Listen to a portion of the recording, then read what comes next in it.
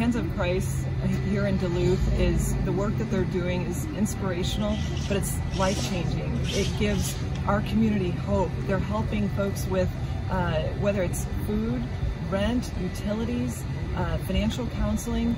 They have books for children, and this is the type of thing that our communities rely on. This is what makes America special, is that we come together and help our neighbors. And I'm just so proud of the work they do here, and I'm just humbled to be here today. I want to raise awareness of what the efforts in our community to make sure that we're helping our neighbors, and to thank the good folks, the volunteers here, for the work that they're doing, and also make sure that we understand what's at stake here.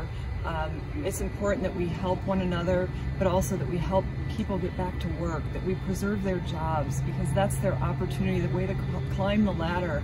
And it's how so many Georgians get their health care, and we've got to make sure we protect their health care, particularly at this time, because we were facing an unprecedented crisis in terms of health, economic challenges, and the best way to get through that is helping one another and delivering the relief that we need, whether it's here at the local level or in Washington.